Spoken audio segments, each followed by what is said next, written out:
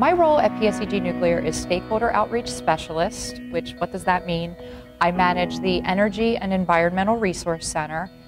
The Energy and Environmental Resource Center is the living room of the nuclear plant. So we welcome people through the doors. We try and engage the public and begin conversations not just about nuclear energy, but about energy diversity, about environmental issues.